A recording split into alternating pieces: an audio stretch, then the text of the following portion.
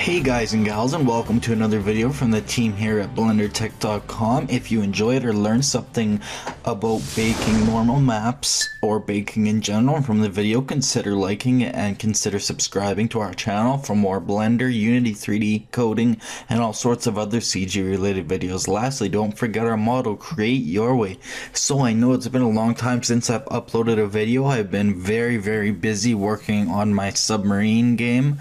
I've switched from Unity to Unreal Engine 4, which has warranted me having to learn not only the engine but C++ programming language. So I've been extremely busy. I haven't opened Blender in 2 weeks, but I thought you guys, I've left you basically hanging for the last 2 weeks. I should probably throw something up that's somewhat useful to show you guys that I'm still alive. So today I want to show you how to take a high poly object and bake it onto a low poly object in Blender using cycles.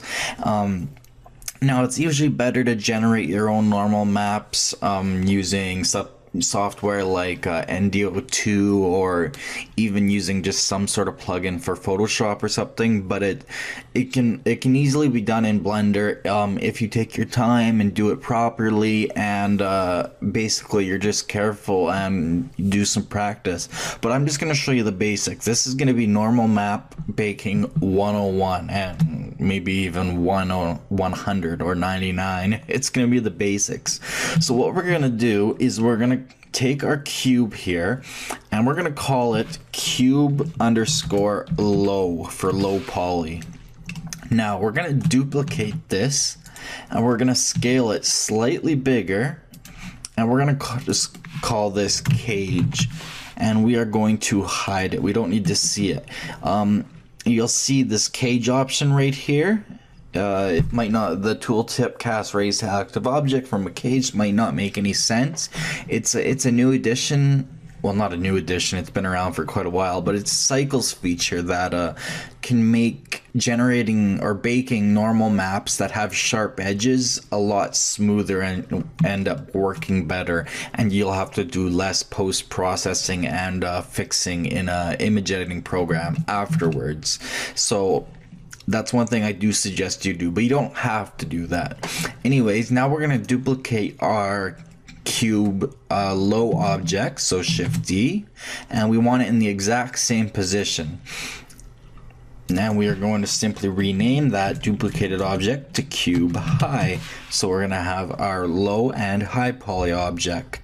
Now cube low, let's add a simple material to it. So I'm just going to split my window as I usually would into the node editor. Sorry if I'm a little rusty. It's like I said, I haven't opened Blender in nearly 2 weeks. And we are going to create a new material for it. So I'm going to get rid of this one and make a new material. I'm just going to call this low poly. And we're just going to give it, well, we're going to leave the basic diffuse shader, but we're going to add in a image texture. This is going to be our normal map, and then we're going to add in vector normal map. That way Blender knows what to do with the normal map data. We're going to connect color to color, and we're going to connect normal to normal. Now we're just going to leave that alone for now. On cube high, so our high poly object, we're just gonna make sure it has just a basic texture, just a regular diffuse texture. We don't want anything fancy on it. So next, what we want to do is we want to unwrap our low poly object. So I'm gonna split my window and go into the UV/image editor, and I am going to simply take our low poly object. I can actually hide the high poly one for right now, or you can do it on different layers, whatever your preference is, but I'm going to hide the high poly object, and using our low poly object, I'm going to tab into edit mode, and I'm going to unwrap it. Now you could select all the edges and mark the seams as you normally would, but that's outside the scope of this tutorial. For speed, I'm just going to do a smart UV project of 89 degrees because I know that that works perfect for cubes and leaves us with this result every single time. So our low poly cube is unwrapped. Next, we need to create an image to put our normal map on. We need to save our normal map to somewhere. So I'm going to create a new image. So I'm going to go image, new image in the UV/image editor. And I'm just going to call this, say, normal map. And it can be any size. 124 is perfectly squared, is a perfectly fine size to practice with. The color doesn't really matter. The generated type doesn't really matter. You can do whatever you want. So just hit OK to generate your new black image or whatever else you choose. Now we're going to go back into the node editor and we're quickly just going to set this up. So our normal map, we want to use that image. So we're going to choose normal map from our list of images that we can use. Now, currently this will do absolutely nothing. And we want to choose UV map under the normal map settings. However, when you're doing simple things like this, that doesn't make a difference. But from here on out, that should be all you need to do in terms of the node editor. So I'm going to go back to the UV/image editor just so we can see what's happening. I'm going to tab out of edit mode into object mode. I'm going to hide the low poly cube and I'm going to unhide the high poly cube. So now we're working with the high poly cube. You'll see I have cube_high selected. So I'm going to tab into edit mode and I'm just going to randomly add some details. I'm going to say select every face. I'm going to press I to inset, and I'm just going to randomly inset some faces. I'm going to create the illusion of depth on every face. So I'm going to do this to every face. I to inset, and Control to add some depth.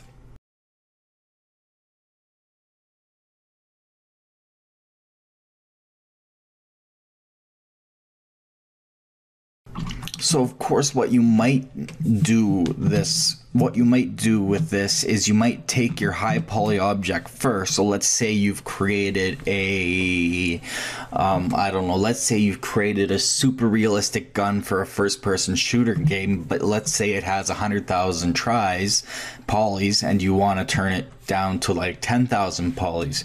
So you might take your high poly model first, remove all the details you can, and then duplicate it and then remove all the details you can, and then bake the high poly details onto the low poly mesh. So that's essentially what we're doing here. We're just doing the process in reverse. We're adding details to a low poly mesh. So now what we want to do is we want to go to our render tab, and the only thing we're going to use is the bake tab under the render settings tab. And so the reason I've made this video is because I think people don't understand what baking means. Baking is just the process of taking data and writing it to an object, I guess is a way to put it. For example, when we add a modifier, let's say I added a screw modifier and I hit apply, I have now baked that modifier onto my mesh. So that's just one way to think of it. That's my best way to explain it. So anyways, what we're gonna do is we want selected to active, and since we're using a cage, we want cage. Now that's going to bring up an object box. We want to select our cage. Now our cage has to be bigger than our high poly object for it to work. But like I said, you don't need to use the cage for something as simple as this, but it definitely can help. The margin as well, the lower it goes, the lower of a margin you use, the sharper it will be, but the more artifacting you'll get and the more post-processing you'll have to do in something like Photoshop. Anyways, so selected to active, so bake shading on the surface of selected objects to the active object means that we have to select our high poly first and then our low poly. Again, it doesn't matter if they're hidden. I'll turn them both on for right now. So we want to choose our high poly first and then hold down shift and click on your low poly so that your low poly is active, but the high the high poly is selected and the low poly is active. So selected to active, selected to active. So we're baking the selected cube high poly details onto the active selected cube low object. So under bake type, the last thing we need to do is choose normal, and the stock settings are fine for something simple like this. All we have to do is hit bake, and we should, after a few seconds, have some sort of a normal map come up. So as you can see, the UV unwrapping that we did on the low poly cube has this normal map generated over those areas. So what is the effect? Well, let's delete the high poly cube completely. So we just have the low poly cube. So remember that we already set it up on the node editor. If you missed that step, I will quickly show you again the details, since I like to be detailed. So all we're doing here is we're taking that image we just generated, so the normal map blank image that we first created, which we then baked the normals onto. We're using that as an image texture, and then we're plugging that into a normal map node so that Blender knows what to do with all the weird colors that it gets. And then we're plugging the normals from that into the normal of our diffuse shader, which finally goes into our material output. So now if we go into rendered mode, we should get the rough details of our high poly object.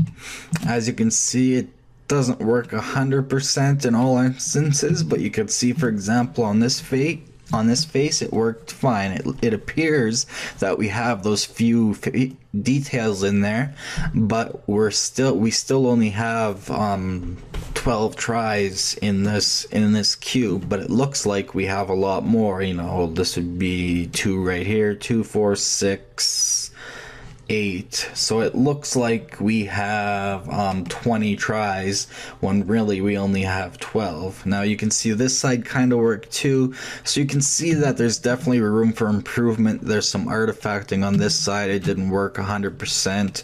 This isn't the perfect way to do the process. It's just kind of an intro to what is baking and how you can bake normal maps. You do have to do some playing around. You'll see if I go into the UV/image editor and open up our normal map image, it's not 100% perfect.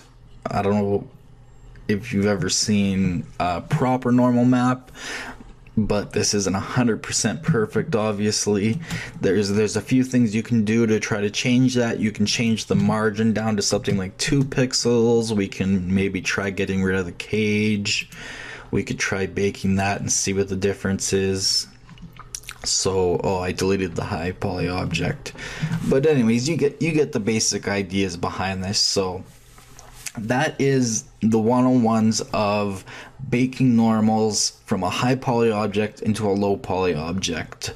Again, this is an extremely simplified way of going about it.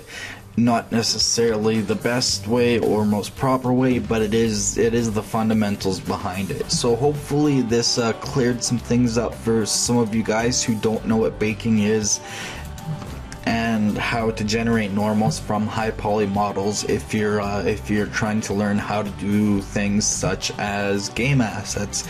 Anyways, thanks again for watching another video from the team here at BlenderTek.com.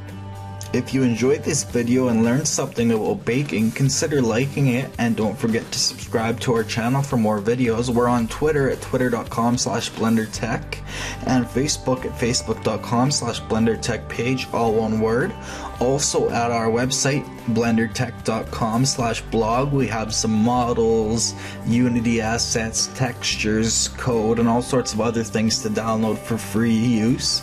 If you dislike this video for any reason, instead of just leaving with a thumbs down, please tell us what you did not like either in a comment or email us at info@blendertek.com so that we can continually improve our videos based on your community input. We also take requests and call for help, so if you're having issues with something or want to see something, just let us know. So we'll see you guys next time when I actually have some time, and remember, create your way.